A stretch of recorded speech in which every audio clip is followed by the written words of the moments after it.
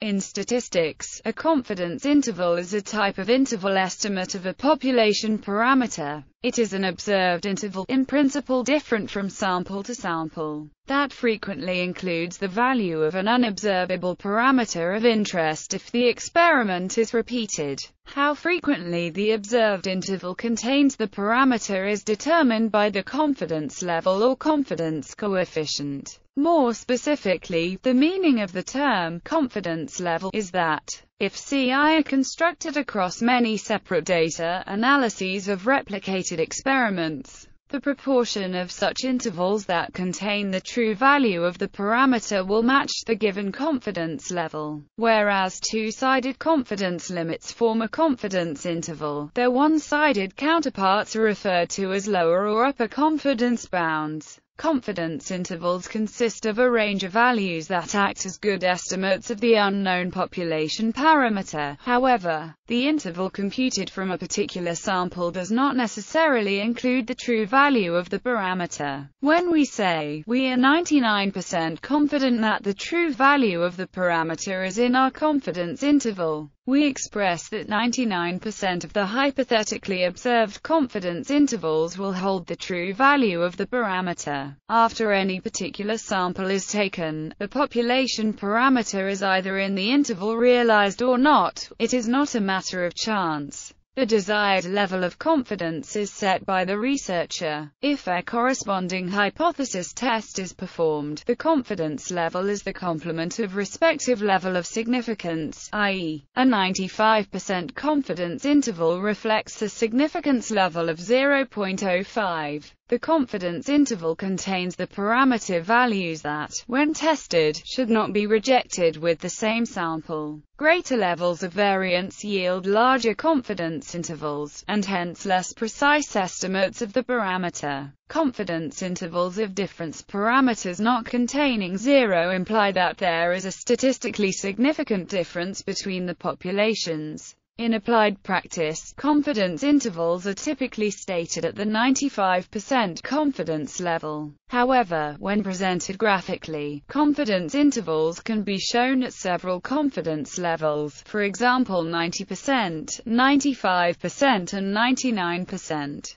Certain factors may affect the confidence interval size, including size of sample, level of confidence, and population variability. A larger sample size normally will lead to a better estimate of the population parameter. Confidence intervals were introduced to statistics by Jerzy Neyman in a paper published in 1937. Conceptual basis. Introduction. Interval estimates can be contrasted with point estimates. A point estimate is a single value given as the estimate of a population parameter that is of interest, for example the mean of some quantity. An interval estimate specifies instead a range within which the parameter is estimated to lie. Confidence intervals are commonly reported in tables or graphs along with point estimates of the same parameters, to show the reliability of the estimates. For example, a confidence interval can be used to describe how reliable survey results are. In a poll of election voting intentions, the result might be that 40% of respondents intend to vote for a certain party. A 99% confidence interval for the proportion in the whole population having the same intention on the survey might be 30% to 50%.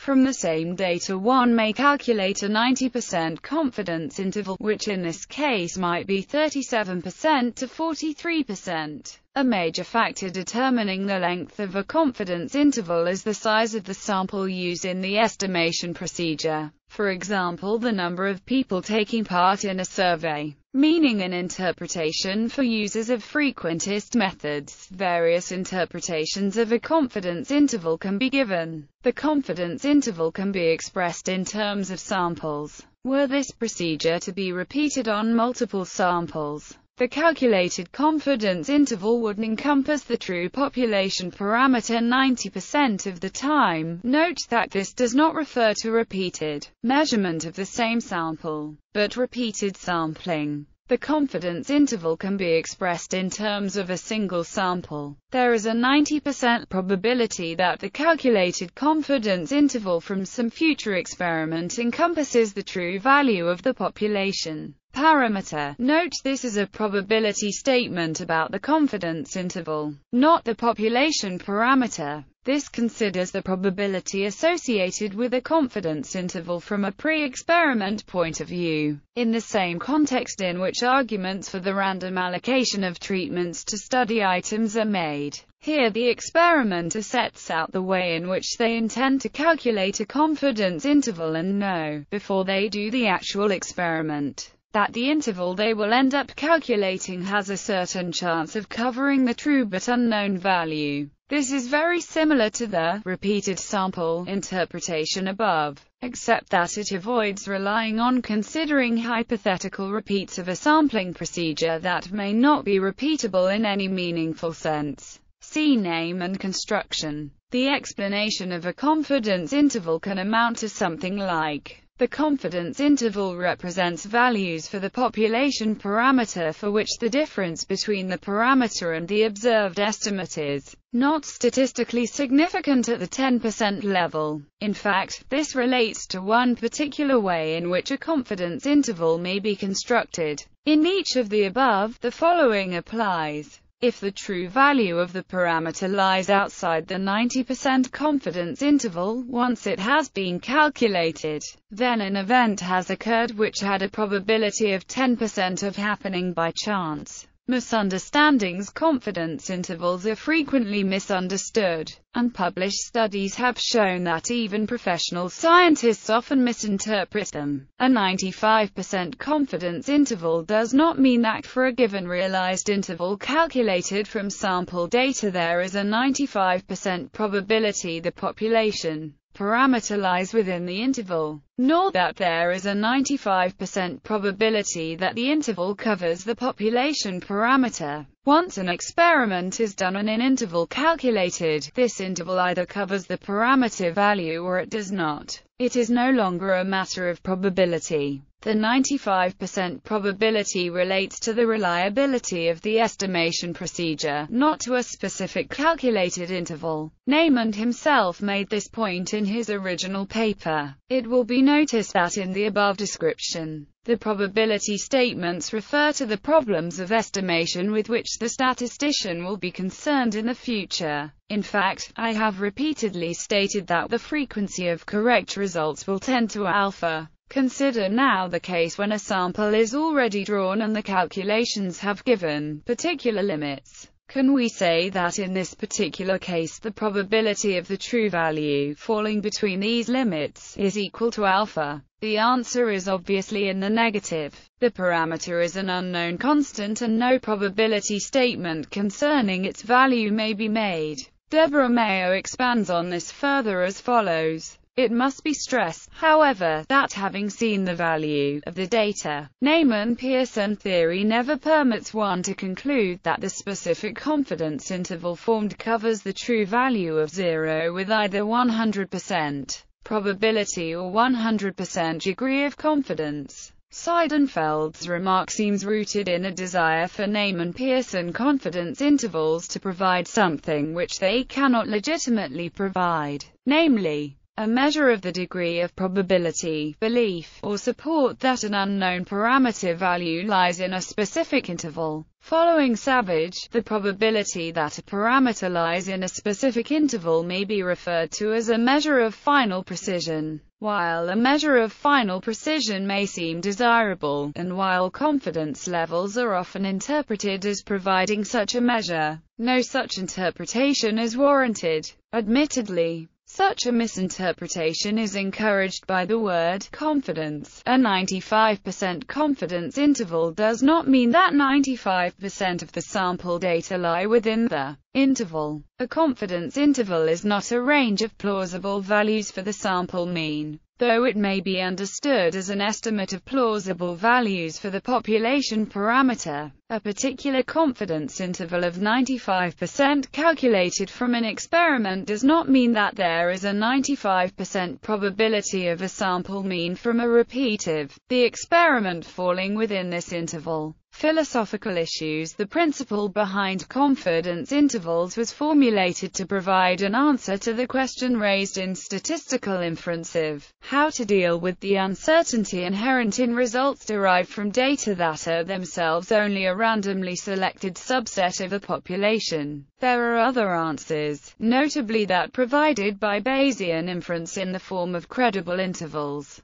Confidence intervals correspond to a chosen rule for determining the confidence bounds, where this rule is essentially determined before any data are obtained, or before an experiment is done. The rule is defined such that over all possible datasets that might be obtained, there is a high probability that the interval determined by the rule will include the true value of the quantity under consideration. That is a fairly straightforward and reasonable way of specifying a rule for determining uncertainty intervals. The Bayesian approach appears to offer intervals that can, subject to acceptance of an interpretation of probability, as Bayesian probability, be interpreted as meaning that the specific interval calculated from a given dataset has a certain probability of including the true value, conditional on the data and other information available. The confidence interval approach does not allow this, since in this formulation and at this same stage, both the bounds of the interval and the true values are fixed values and there is no randomness involved. For example, in the poll example outlined in the introduction, to be 95% confident that the actual number of voters intending to vote for the party in question is between 36% and 44%, should not be interpreted in the common-sense interpretation that there is a 95% probability that the actual number of voters intending to vote for the party in question is between 36% and 44%. The actual meaning of confidence levels and confidence intervals is rather more subtle. In the above case, a correct interpretation would be as follows. If the polling were repeated a large number of times, each time generating about a 95% confidence interval from the poll sample, then 95% of the generated intervals would contain the true percentage of voters who intend to vote for the given party. Each time the polling is repeated, a different confidence interval is produced, hence, it is not possible to make absolute statements about probabilities for any one given interval. For more information, see the section on meaning and interpretation. The questions concerning how an interval expressing uncertainty in an estimate might be formulated, and of how such intervals might be interpreted,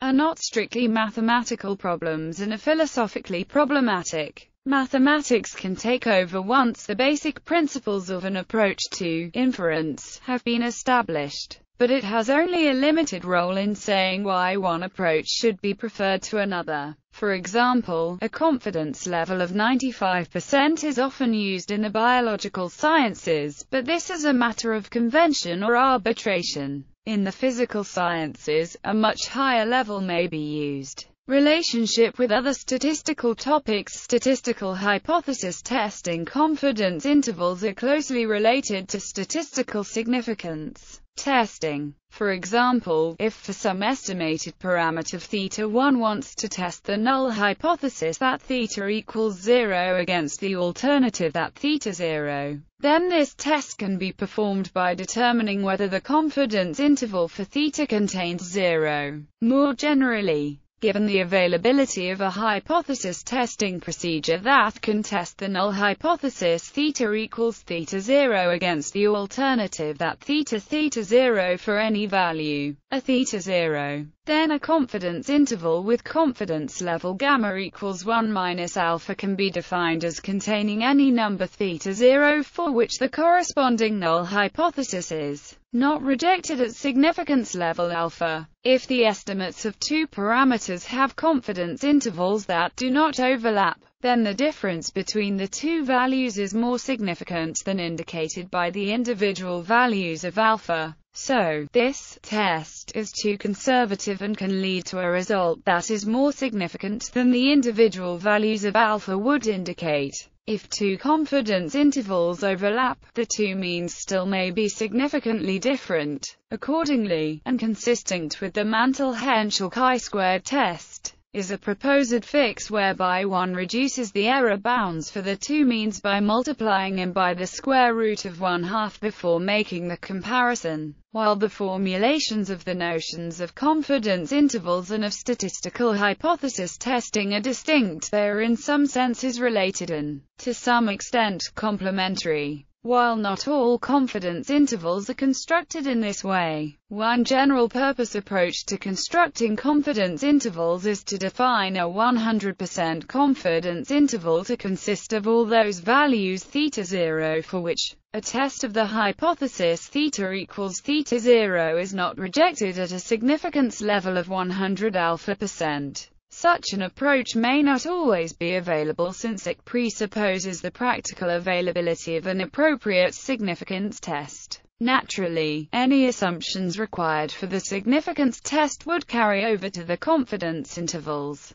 It may be convenient to make the general correspondence that parameter values within a confidence interval are equivalent to those values that would not be rejected by a hypothesis test. But this would be dangerous. In many instances the confidence intervals that are quoted are only approximately valid, perhaps derived from plus or minus twice the standard error, and the implications of this for the supposedly corresponding hypothesis tests are usually unknown. It is worth noting that the confidence interval for a parameter is not the same as the acceptance region of a test for this parameter, as is sometimes thought. The confidence interval is part of the parameter space, whereas the acceptance region is part of the sample space. For the same reason, the confidence level is not the same as the complementary probability of the level of significance. Confidence regions generalize the confidence interval concept to deal with multiple quantities. Such regions can indicate not only the extent of likely sampling errors but can also reveal whether it is the case that if the estimate for one quantity is unreliable, then the other is also likely to be unreliable. Confidence band. A confidence band is used in statistical analysis to represent the uncertainty in an estimate of a curve or function based on limited or noisy data. Similarly, a prediction band is used to represent the uncertainty about the value of a new data point on a curve but subject to noise. Confidence and prediction bands are often used as part of the graphical presentation of results of a regression analysis. Confidence bands are closely related to confidence intervals, which represent the uncertainty in an estimate of a single numerical value.